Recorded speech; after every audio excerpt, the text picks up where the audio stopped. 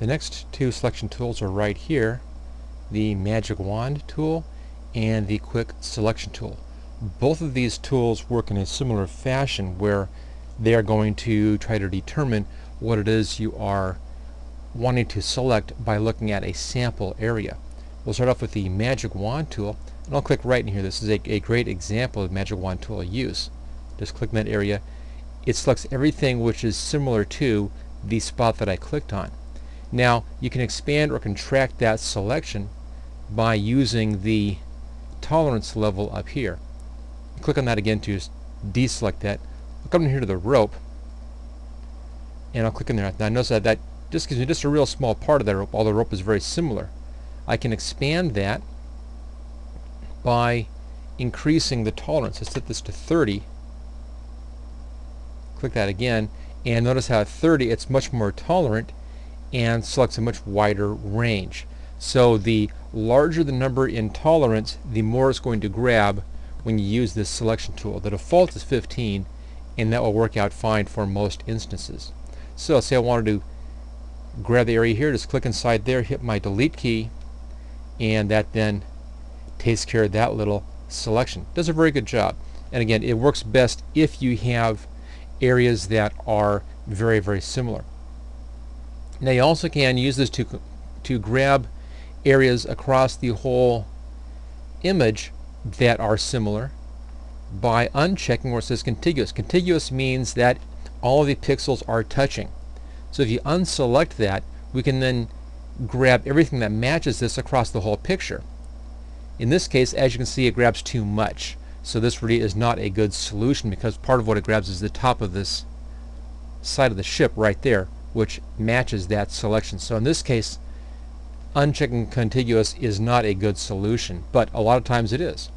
If you have something which has real nice large areas of solid color and they're in different areas across a page, using that may be an easy way to go. Let me just do a fast demonstration of that. How that works is to create a new file here. I'll set it at the default Photoshop size. That's just fine. And then let's just create some quick color areas here. Let me reset my settings a little bit. Let's set the feathering back to 0, just like that. Let's do normal up in here. There we go. I'm just going to paint into some of these spots, just like that. Do another one over here. I'll paint into here. So these are separate areas on the picture, but they all have the same color values. And I'll do one more right there. And then I'll just deselect that. Okay, using the Magic Wand again, and if I have contiguous selected and then click on this one shape, it gives me the colors in that one shape because everything is touching. I'll click again to deselect that. If I uncheck contiguous and then click over here, notice how it selects all of those because they're all matching. So with that out being checked, you can select the same content across the whole image.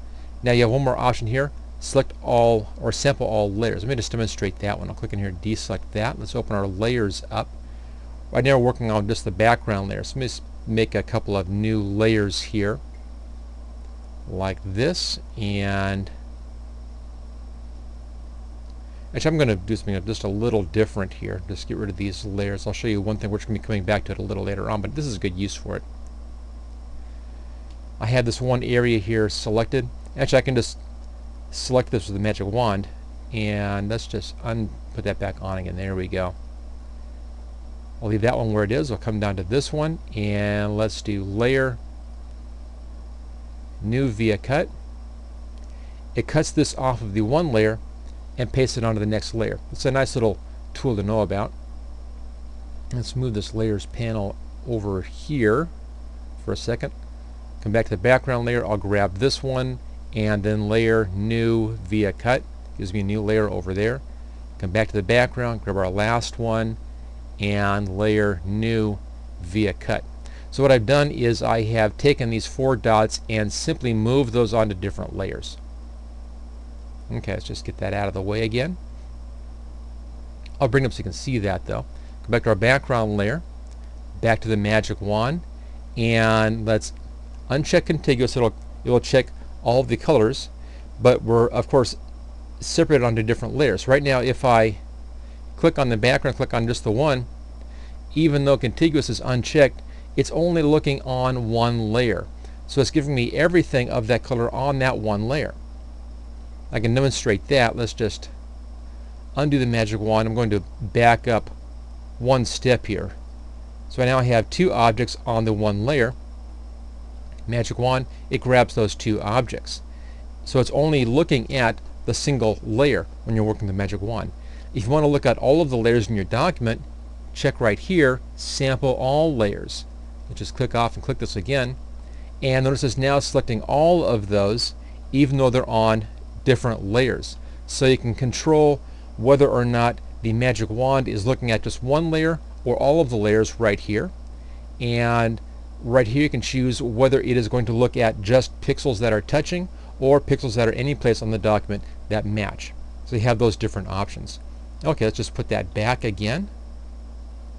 There we go. See if we can actually, that's just like that, and collapse. There we go.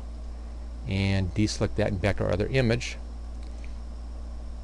So that's Magic Wand. It's a great tool to use, really easy to use if you're selecting areas that are very similar. Now the other tool here and behind is the Quick Selection tool, and this acts like a paintbrush. You actually can paint into an area.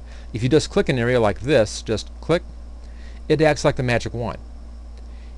If you click and drag like this, you actually can drag into or kind of paint into an area, and it will select everything that's in that painted area. Notice right now we have an option up here, and this adds to the selection. Normal, add to, or subtract from. We can change that brush size. You can see the brush size right there, a little circle with a plus in the middle of it. You can change that size, this little drop down list. If you want to make a smaller or a larger circle, you can change your size right here. And again, you can choose to sample all layers if you want to. Auto enhance kind of cleans it up a little bit, and you can refine the edge of your selection as well. So it works like the Magic Wand, but because you can brush into it just like that, it maybe works just a little bit better than the Magic Wand does for some of these areas. It's a little bit newer tool. And that one's not quite right up there, so I'm going to go to the minus key here, and I'll brush out that section in there. There we go. Kind of brush that out. And now I'll hit my delete key, and I've cleaned out those sections.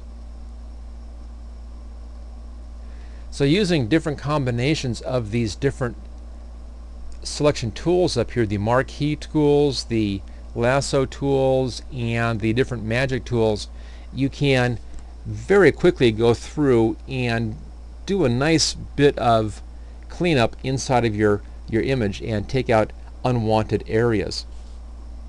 Let's do just a little bit more on in here. I'll use the Magic Wand on that section, hit the delete key.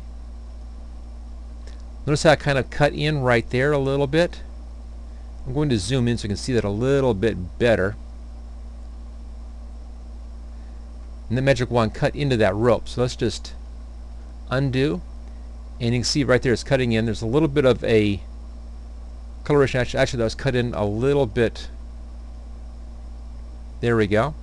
And you can see why. There's a reflection right here off of this thing. So in this case I used the Magic Wand to come in and select the main area. I want to take out some of this stuff right here. So I'm going to go over here to the lasso tool, and I'll choose subtract from right there. I'm just going to lasso right around that highlight area and remove that from the selection, just like that. So you can use these tools in combination as well. For instance, if I want to add this little bit right here, using the lasso tool, and I'll go to add to selection, I'll just come down and draw a little line right around that stuff and add that into my selection. So using a combination of tools, I can come in here and refine my selections. and then hit the delete key and clean that stuff out. Notice over here we had a little bit of a problem right there where a previous tool actually deleted a little bit of that area.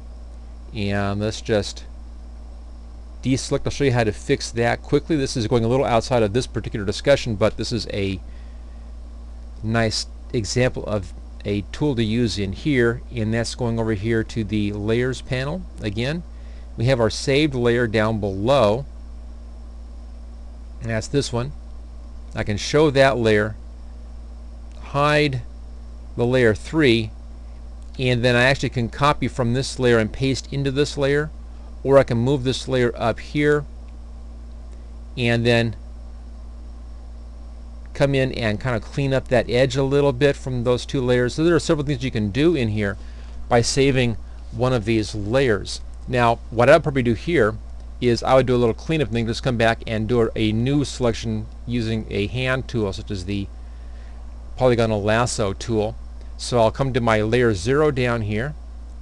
I'm going to actually make a selection with the polygonal lasso tool. I'm just going to come way out here like this. It means I'll have to redo that part of my selection, but that's okay. So here I am. I'll do that. I'll make a new layer via copy on this. Layer new via copy. I had to unlock my selection first. There we go. Unlock that layer. Okay. And then layer new via copy. It gives me a piece right here which is copied from that layer. I'll pull that up right below this other layer. I can hide that layer now. Bring our background in again. So I pulled that up in behind here.